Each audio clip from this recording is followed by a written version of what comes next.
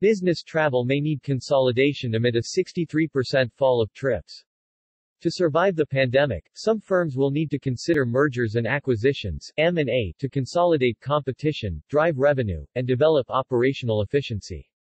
Global business travel industry has lost billions in client revenue. Pandemic created an overcrowded marketplace among business travel agencies. Some major players could start to merge to reduce overheads and increase sales and revenue. The COVID-19 pandemic has had a devastating effect on the business travel industry. The international sector was by far the worst affected, facing a 75% drop in total trips. Domestic business tourism also suffered, dropping by 56%, 63% decrease overall in 2020. As a result, the global business travel industry has lost billions in client revenue, creating an overcrowded marketplace among business travel agencies.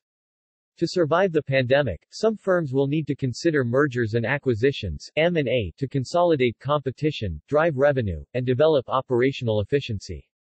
The reduction in traveler demand has resulted in an overcrowded marketplace where business travel agencies are fighting for survival. These companies now have some tough decisions regarding their futures, and consolidation may be the most sustainable option for survival.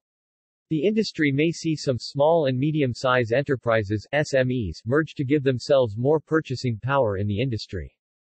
Alternatively, some major players could start to merge to reduce overheads and increase sales and revenue.